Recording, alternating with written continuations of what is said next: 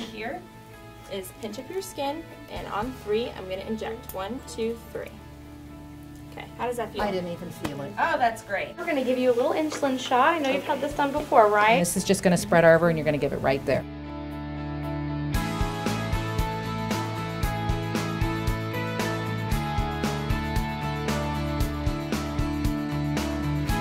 The George Washington University School of Nursing was approved as a school 2.5 years ago in 2010.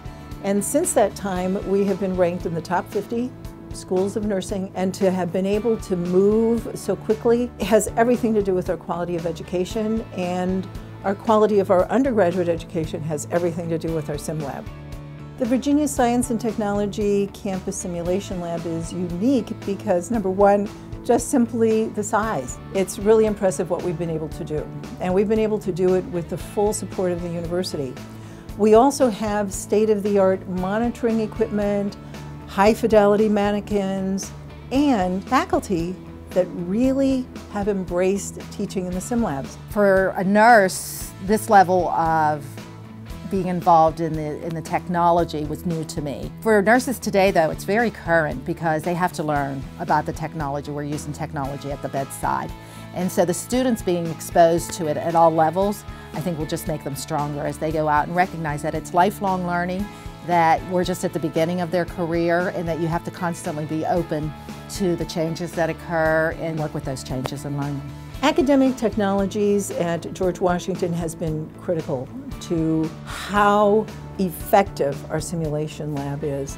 They have guided us every step of the way in terms of selecting the equipment that we need, installing it, working with our faculty so that we all know how to use it effectively, and they're there. The challenges of the space was trying to achieve all the goals that the faculty want, of being able to record, of being able to interact with students without it seeming like a faculty's interacting with them, or without it seeming like they walked into a recording studio.